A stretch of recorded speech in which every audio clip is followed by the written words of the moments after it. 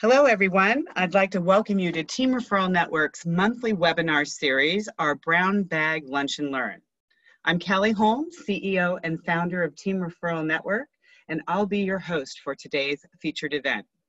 The Brown Bag Lunch and Learn webinar series is designed for busy entrepreneurs, business owners, and business professionals like all of you who want to invest in knowledge so that can help them succeed in their business. Today's topic is endless referrals, the go-giver way, and our expert today is Bob Berg. And I'm going to take a moment here and share some information with you about Bob. Bob is a much sought after speaker at company leadership and sales conferences, sharing the platform with everyone from today's business leaders and broadcast personalities to even a former US president. Bob is the author of a number of books on sales, marketing, and influence, with total book sales of well over 1 million copies. His book, The Go-Giver, co-authored with John David Mann, itself has sold over 925,000 copies and has been translated into 28 languages. His and John's newest parable in the Go-Giver series is The Go-Giver Influencer. Bob is an advocate, supporter, and defender of the free enterprise system, something we share in common, believing that the amount of money one makes is directly proportional to how many people they serve. He is also an unapologetic animal fanatic and is a past member of the board of directors of Furry Friends Adoption Clinic and Ranch in his town of Jupiter, Florida. Please help me welcome the wonderful Bob Berg. Hi, Bob. Wow, what a nice introduction. Thank you, Kelly. Great to be with you. It is great to have you here with us. You know, I know our audience is very familiar with you from endless referrals all the way through the various Go-Giver books. But I'm just super excited because, you know, we haven't done an interview together in quite a while. So this is very special for me. I thank you for taking the time being here with us. Well, my absolute pleasure. Thank you.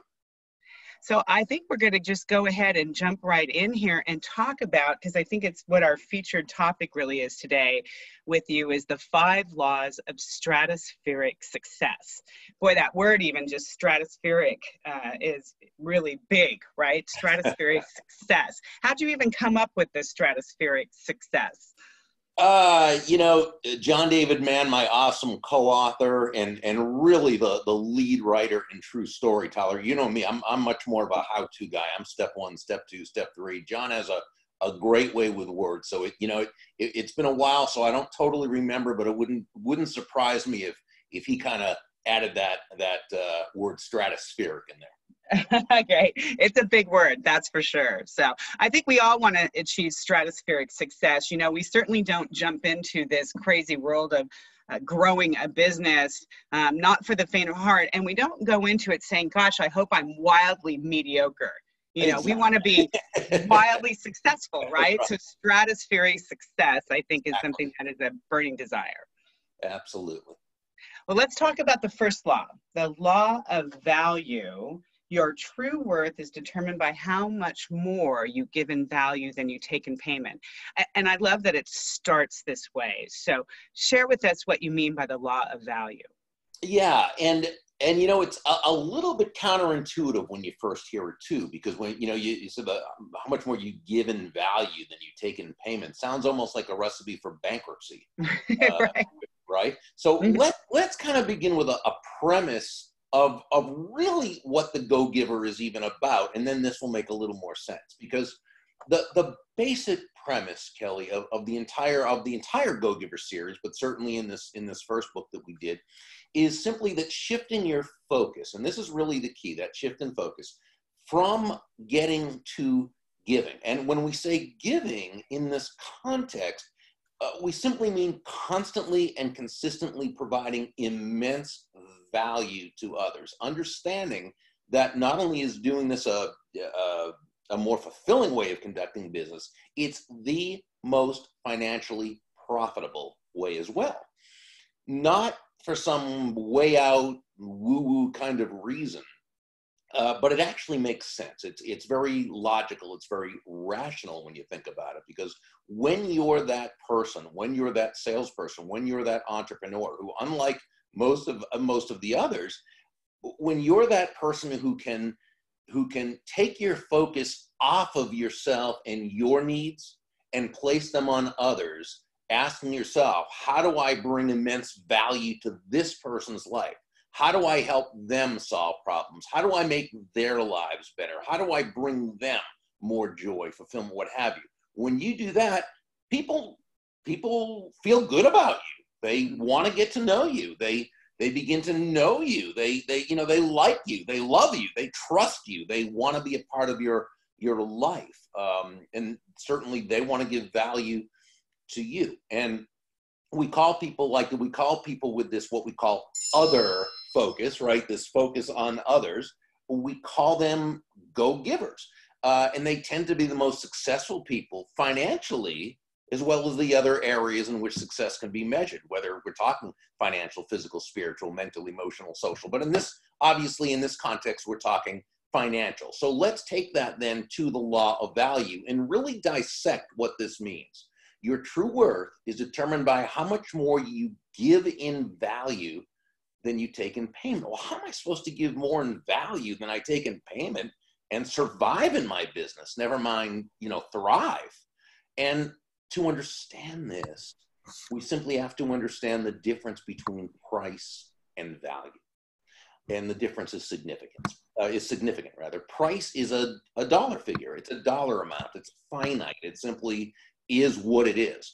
Value, on the other hand, is the relative worth or desirability of a thing, of something, to the end user or beholder. In other words, what is it about this thing, this product, service, concept, idea, what have you, that brings so much worth in the mind of the other person, so much value that they will willingly exchange their money for it and be ecstatic that they did, while you make a very healthy profit.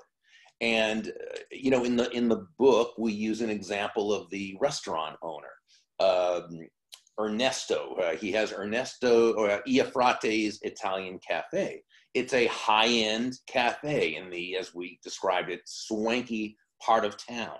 And when you go in there, you're gonna pay some good money, okay? But here's what happens. When you walk, from the moment you walk in, you're just treated royally. They open the doors for you. They greet you with respect.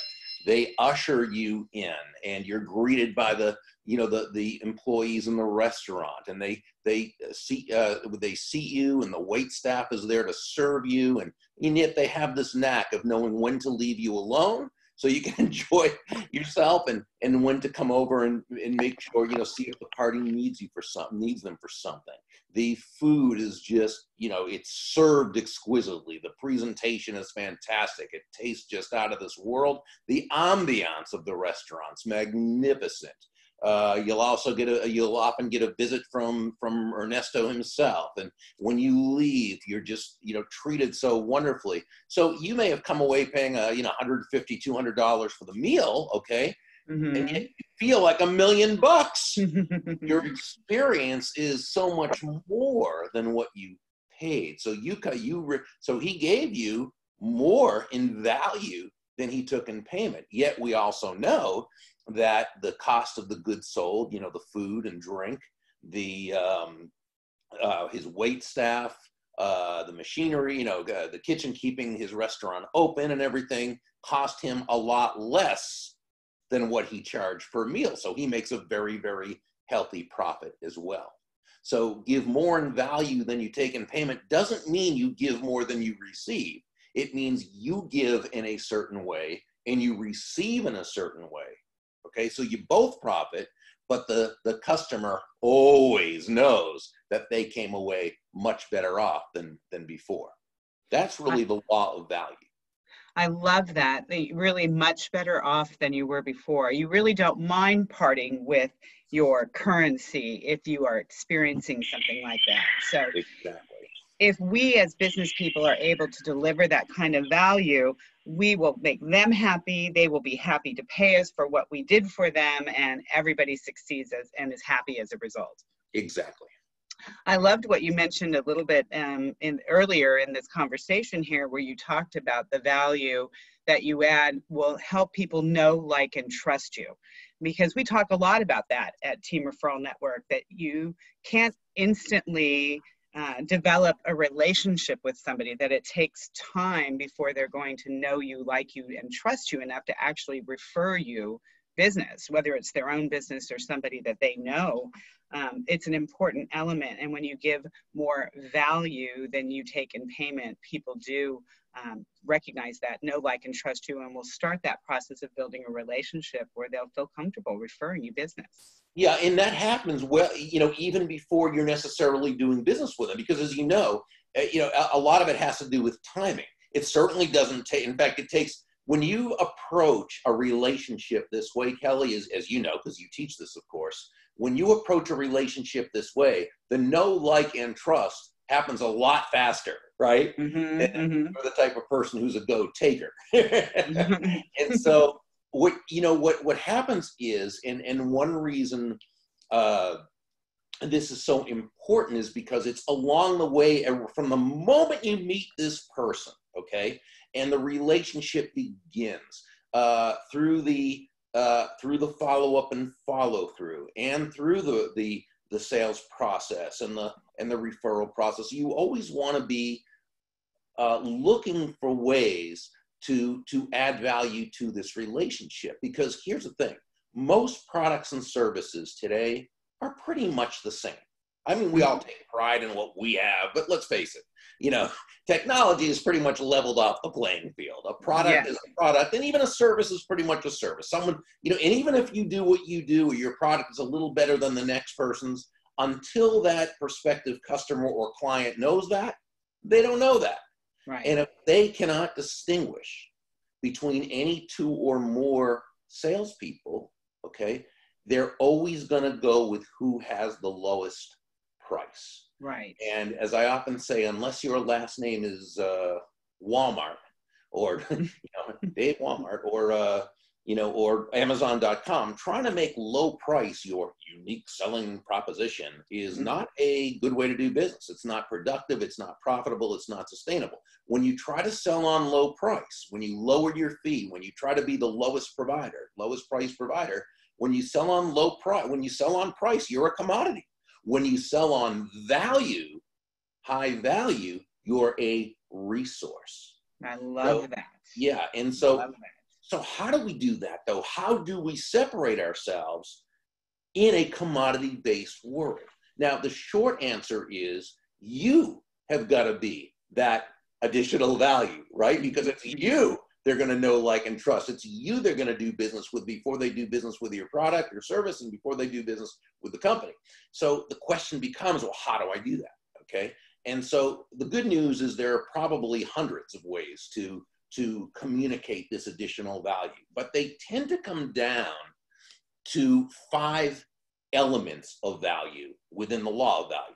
Okay. The 5 elements of value are excellence, consistency, attention, empathy, and appreciation. And to the degree you're able to communicate those one or more, hopefully all 5 of those elements at every single touch point, again, from the initial contact, whether it was an inbound request online or through the phone, or whether you met them at a business, social, charity function, wherever it happens to be, through the follow-up and the follow-through and the whole process, to the degree that you can communicate those elements of value, that is the degree that you take price and your competition out of the picture. Nice. Let's repeat those 5 again. Excellence, consistency, attention, empathy, and appreciation. Okay, excellent. I'm writing those down. I'm taking notes too. So I want you all to know, I hope you all are taking notes with what Bob is sharing with us today, because this is some great information. Love it, Bob. All right, let's move on to law number 2, the law of compensation. Your income is determined by how many people you serve, and I think this is the really important part, how well you serve them. So where law number 1 says to give more in value than you take in payment, law number 2 tells us that the more people we serve with the exceptional value you provide, the more money with which you'll be rewarded. If we go back to Ernesto's Ifrate's Italian Cafe, sure, he provided exceptional value to each customer, each party, but doing it for just one party isn't going to make him a whole lot of money. Okay, Right. So it's also a matter of how many lives you impact. In fact, the mentor in that part of the story, Nicole Martin, the one we call the CEO, what did she say to Joe, the protege? She said, law number one, the law of value, that represents your potential income. But law number two, the number of people whose lives you impact with that exceptional value, that's that determines your actual income. And so, that's why, what you teach, referrals and network, that's why it's so important, because we know that there are many benefits from working with referred prospects. There are, probably, again, dozens of them. I think these come down to four major benefits of working with referred prospects. With referred prospects, it's easier to set the appointment, obviously, right? You're going in on on the borrowed influence of someone else.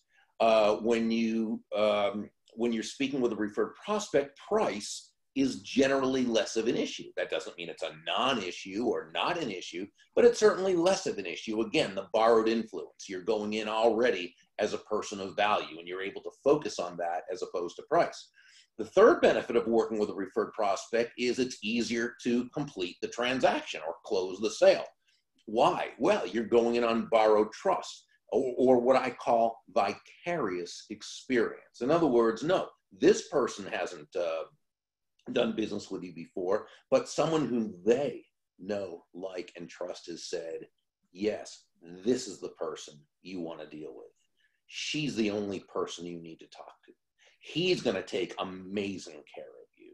Their product is right. You know what I'm saying? Right. And so, and then number four, the fourth benefit is referred prospects are already of the mindset that that's how you do business, simply because that's how they met you. So in their world, they see you as a referral-based sales professional, an entrepreneur who meets people through referrals, who sells on high value rather than low price, who completes the transaction and then is referred to others. And as long as you know how to go about the process of proactively asking in the correct way, you're going to, generally and consistently receive a lot of referrals. That's what we hope. Oh, okay. So are we ready to move on to the law of influence? Sure. Let's go on to law 3. All right. Law number 3, the law of influence. Your influence is determined by how abundantly you place other people's interests first. Boy, this might be a tough one for some people, right? Kelly, this is another one of those sort of like the first law. It's counterintuitive when you first see it. Sounds almost counterproductive and at best, right? And maybe worse, Pollyanna-ish, right? Yet you think about it. The greatest leaders, the top influencers, the highest producing, highest money earning salespeople, this is simply how they run their lives and conduct their businesses. They're always looking for ways to make it about the other person. Now, let me qualify this, if I may, because this can be easily misunderstood, and I think it's very, very important. When we say place the other person's interests first, we certainly don't mean you should be anyone's doormat. Absolutely not at all. We're not saying you should ever be self-sacrificial or a martyr in any way. Absolutely not. Right. Simply as Joe, the protege in the story, learned from several of the mentors, what you and I discussed earlier, right? The golden rule of business, which is all things being equal or close enough to equal, people will do business with and refer business to those people they know, like, and trust. And there's simply no faster, more powerful, or more effective way to elicit those feelings toward you from others than by genuinely and authentically moving from that I focus or me focus to that other focus. And, make, as Sam, one of the mentors in the story, advised Joe, making your win all about the other person's win. And as you do this, again, constantly and consistently, and you develop a reputation as such, you will be that center of influence. You will be that go-to person. You will be that person who is very quickly developing what we call an army of personal walking ambassadors. That's one of my favorite terms there. We'll be talking about that a little bit later too. You know, I think today too, sometimes influence can be, let's just say, confused with our social media presence. And I think we're talking two different types of influence here. And I'd love for you to share that kind of information with our audience today. You know, it's one thing to have 5,000 followers on your Facebook, okay? But it's quite another thing that you live your life in a way of constant service. People are drawn to you. You are an influential person in a way that I think really matters in this law. Do you see a difference with that? Yeah, and here's really, I think, what it comes down to, because on social media, when we talk about influencers, we're really talking about people who are maybe paid by companies to, you know, to advertise, in a sense, to advertise their product or service. And so, you know, why? And so we're not talking about that in this case, although there's a reason why those people who are those online influencers, why they are looked at it as such by those companies asking them to do that. And by the way, we've always had social influencers long before social media. All the television commercials. So the sponsored ads, the celebrity endorsements. You and I are old enough to know that. Exactly. Well, I am. I don't think you are, but I am. And so, you know, when you see somebody, right, on, when you see, what was his name? Robert, he was the guy who played Marcus Welby and Father Knows, and I can't. Oh, yes. Okay. But yeah, I can't remember his last name, but I know who you're talking about. He played a doctor on TV. Okay. Now he's getting paid to shill for Anacin or whatever it was he was doing. Now, you know, logically, we know he's no more qualified to tell us which aspirin we should buy than anybody else is. But he was Dr. Welby, right? So, you know, he has influence in that way because most people aren't thinking that far ahead. Or some athlete who's using, you know, some professional baseball player who's shilling for, you know, motor oil or something. Well, what qualified, right? But they're an influence. They have influence. So let's look at influence. Let's go into this a little bit and see how this relates and what we're really talking about here. See, influence by definition, and this is on a very, very surface level. Let's start there. Influence can be defined, again, very basically as simply the ability to move a person or persons to a desired action. That's by definition, that's influence. Now, that's its definition. But the way we're talking about influence, you know, everyone on this call, that's not what we mean. So that's not the characteristic of influence. The main characteristic of the essence, if you will, of influence is pull. Pull as opposed to push, as in how far can you push a rope? And we know the answer is not very far, at least not very fast or very effectively, which is why great true influencers, what we call genuine influencers, don't push, right? You never hear someone say, wow, that Tom or that Cindy, she is so influential. She has a lot of push with people. Right. No, they'd say she has a lot of pull with people because that's what influence is. It's pull. It's an attraction. And that's how influencers attract. Now, how do they do that? How do they do that? Well, they first understand they attract people to themselves and only then to their ideas. Now, so how does this pull manifest itself?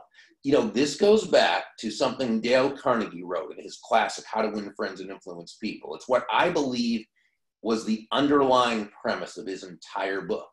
And that's where he said, ultimately, people do things for their reasons, not our reasons.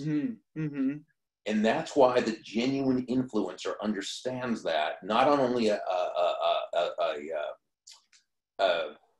brain level, but at a heart level.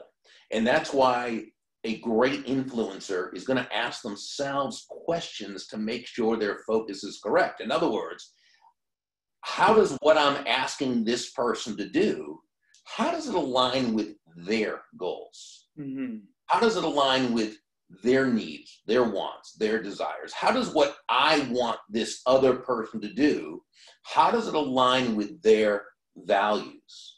What problems am I helping them to solve? How am I helping them to make their life better? You know, this is why sales, I define selling as simply discovering what the other person wants, needs, and desires, and helping them to get it. Yeah. Okay. So this is influence. And, you know, a genuine influencer understands that it's always, that great influence is never about the influencer. It's always about the other person. That's how you pull. That is great. And it's very valuable information there too, because I really think sometimes in today's world, getting caught up in a lot of hype and things like that, we don't think as deeply as perhaps we should about this influence that we'd all like to have, and how we really can add value to other people's lives utilizing that influence. So excellent. Thank you, Bob.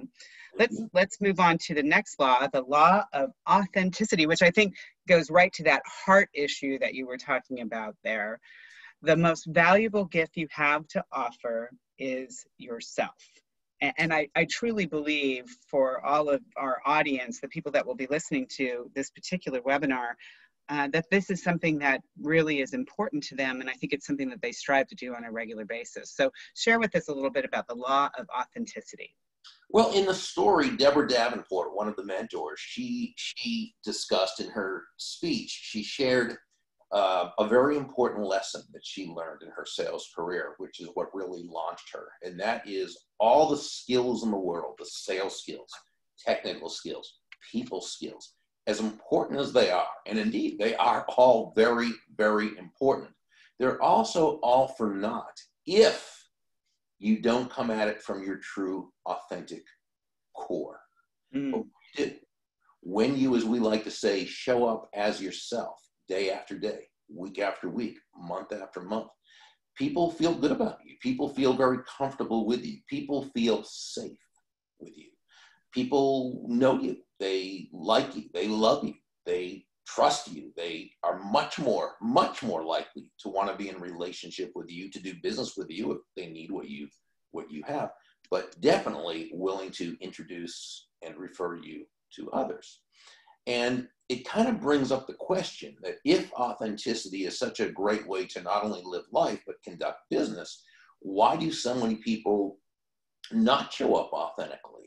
And I think the default answer, the very natural answer, is to say, well, they're just not honest. They're trying to pull one over on us. And certainly there are, it's a big world. There are people like that. We've got to understand that and acknowledge that. But that's usually not the case here. I'd say 99.99 times out of 100, when someone is not showing up authentically, it's really because they don't have the self-confidence to do so. They don't recognize and understand the true value that they authentically bring to the table. And let's face it, it's tough to show up authentically when you don't believe you have anything worthy of authentically showing up for.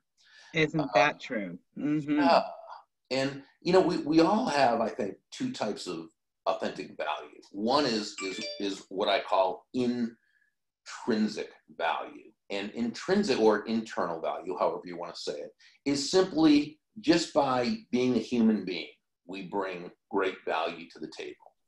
But we also have what I call market value. And I define market value as that combination of strengths, traits, talents, and characteristics that allows a person to bring value to others, to individuals, to the marketplace, in such a way that they will be financially rewarded for it. And we all have market value. We all have those traits, those talents, those characteristics.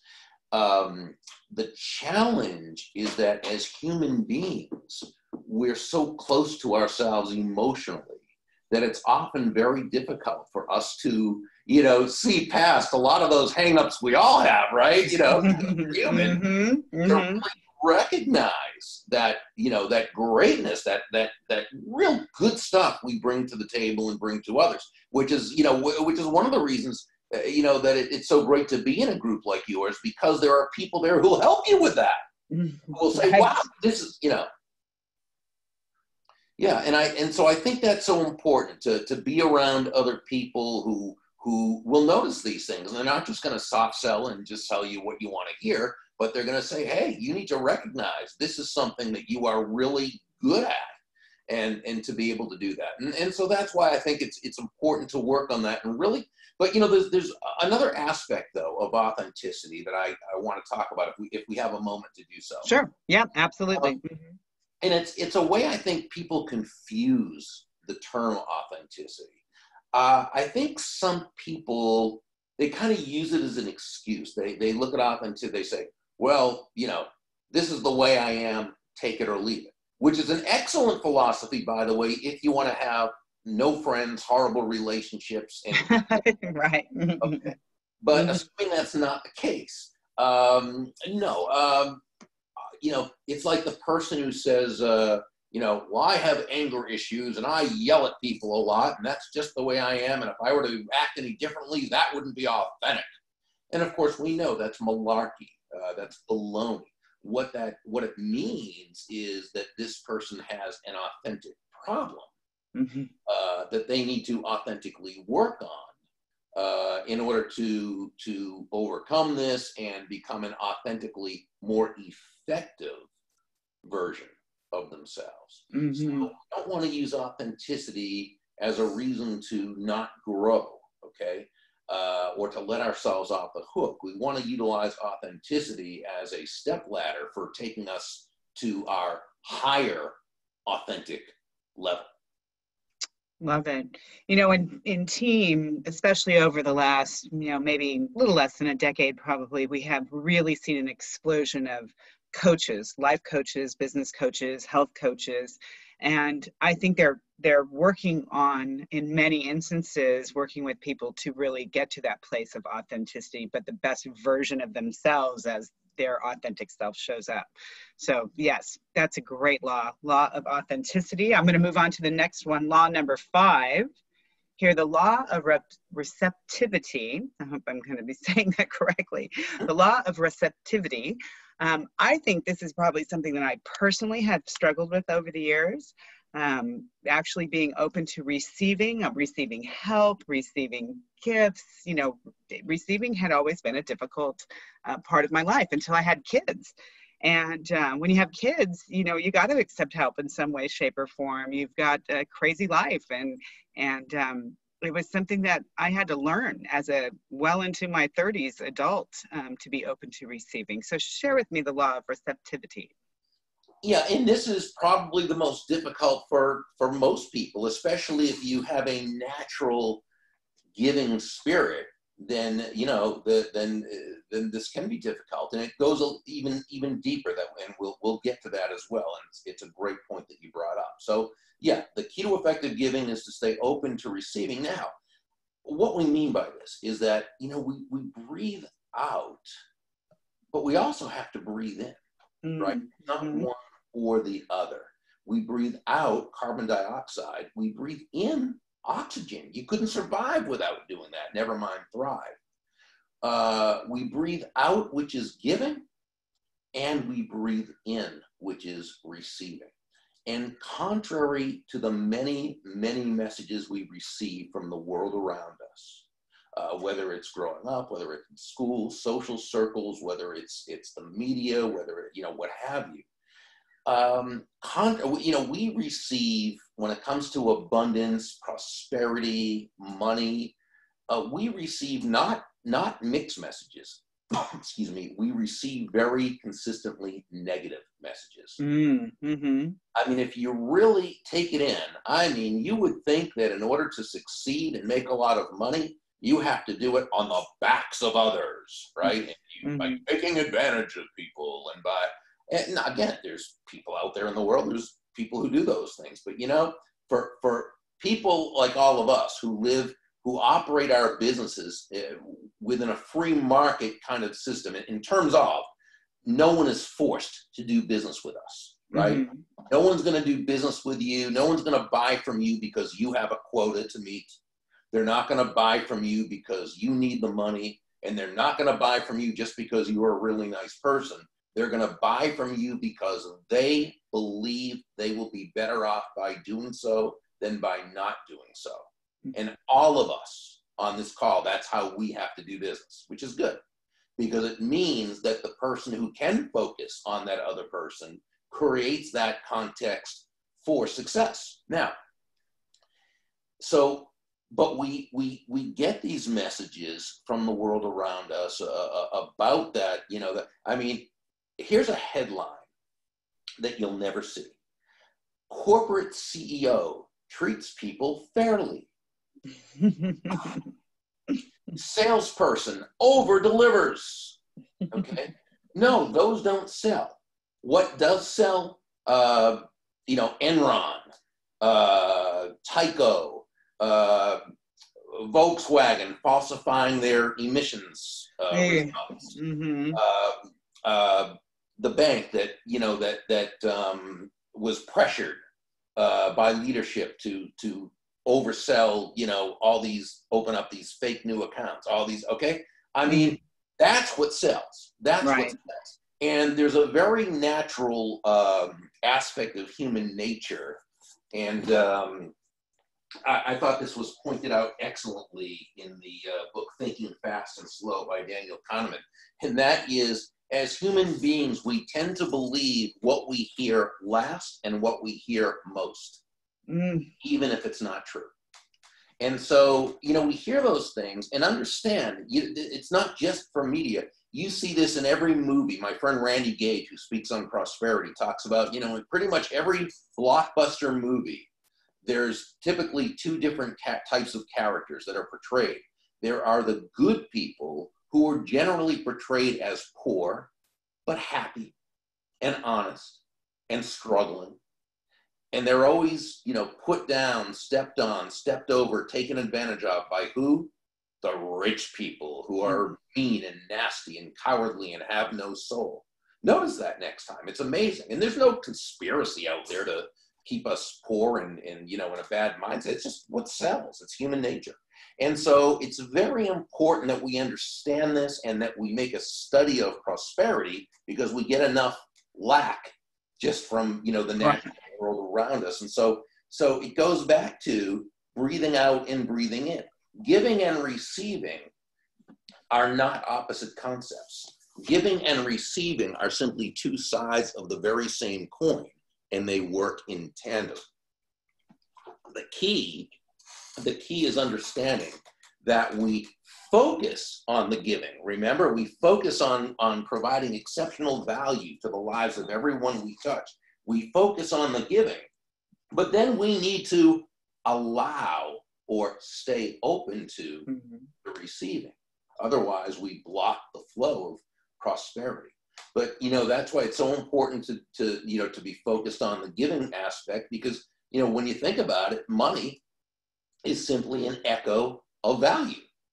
Money is an echo of value. It's the thunder, if you will, to values lightning, which means nothing more than the focus must be on the other person. The focus must be on giving value to the other person. The money you receive is simply a natural result of the value you've provided. Excellent. I really like that. And, this is the fifth law. And I'm going to go back quickly and just scroll back through our slides here and have everybody take one more look at the 5 laws. The law of value, okay? Your true worth is determined by how much more you give in value than you take in payment. The law of compensation, your income is determined by how many people you serve and how well you serve them. The law of influence, your influence is determined by how abundantly you place other people's interests first. The law of authenticity, the most valuable gift you have to offer is yourself. And the fifth law that we just reviewed, the law of receptivity, the key to effective giving is to stay open to receiving. Those are amazing, Bob, and I know they make up the book and the concepts behind that and all of the different great stories that are in there. But I know our biggest obstacle sometimes is ourself, right? And so it's not just about seeing, it's about doing. How do we create this whole process utilizing these 5 laws and put it into a plan and then actual action?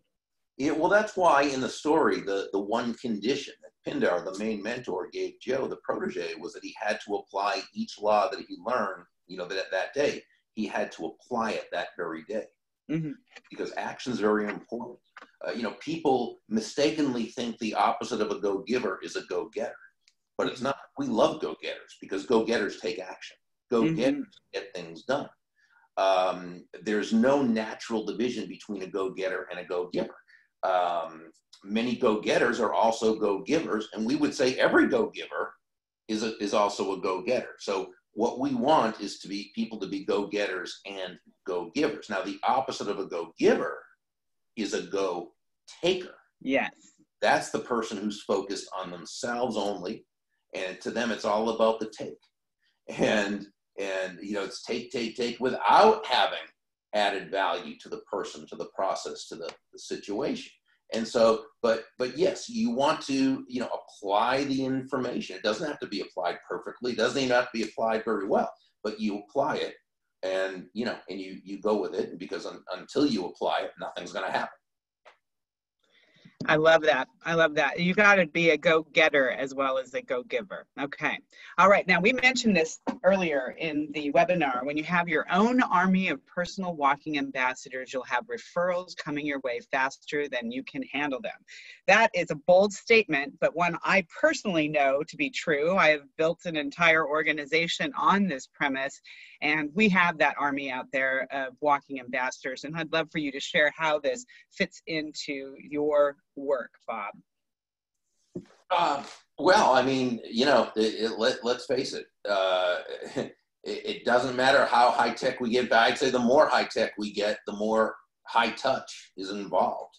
And there's so many choices out there today that we're much more likely to do business with others based on a recommendation, based on referrals. The best thing you can say to somebody, I guess, is to check the internet about me and see what's said. But or that would be the second best. But the best is when someone who they know, like, and trust is singing your praises. Mm-hmm. So I think that's what it's all about. And that's why I told you I have an upcoming event, an upcoming workshop called Endless Referrals: The Go-Giver Way. And we really want people to proactively pursue referrals. So it's not just a matter of people feeling so great about you that they're out there. That's always wonderful when that happens. That's fantastic. Mm-hmm. Mm-hmm. We love those. But we should also be proactively pursuing the referrals as well. We want to get to the point where we're still prospecting, but we're prospecting within our referral network. Isn't that a beautiful thing? It is a beautiful thing. Well, quickly, Bob, because we're right at the end of the webinar here, tell us how our audience can get in touch with you, whether they want to get your books, if they want to get your fantastic tips that you email out, your information on your upcoming workshops. How can our audience get best in touch with you? They can go to either thegogiver.com.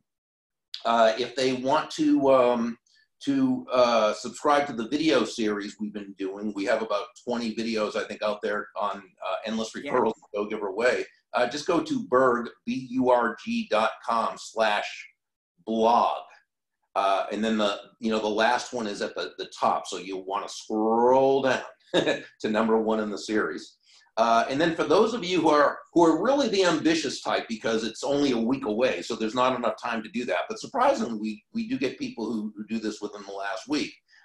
Next week, 24th and 25th, we are holding a 2-day, very intensive workshop in Orlando called Endless Referrals: The Go-Giver Way. And this is where And there's only going to be about 30 people, so it's very personalized. Very intimate. Yeah, nice. It's not me and my big mouth up there just speaking for 2 days. It's work, you know, and all of us sharing ideas and really putting together your referral system for 2020, I should say, 2020. So if that's something you're interested in, check out endlessreferrals.com. Endlessreferrals.com. Scroll down the page and look through it and see if what's there is what you're looking for. And then if it is, just decide whichever of the 3 packages would work best for you and register for that one. And I'll see you next week in Orlando. That's great. Well, I want to thank you, Bob, for being our expert on this month's webinar. We really loved the information, loved having you on. I really want to encourage people to go to your blog, yourberg.com/blog, for those video tips, because I've personally been getting them in my inbox and I love them. I've always loved your information. We've known each other for a number of years, but just seeing it come out in the bite-sized pieces makes it just wonderful information for me to digest and put into place. So thank you for those, and thank you for being our expert this month. My pleasure. Thank you. All right. Take care.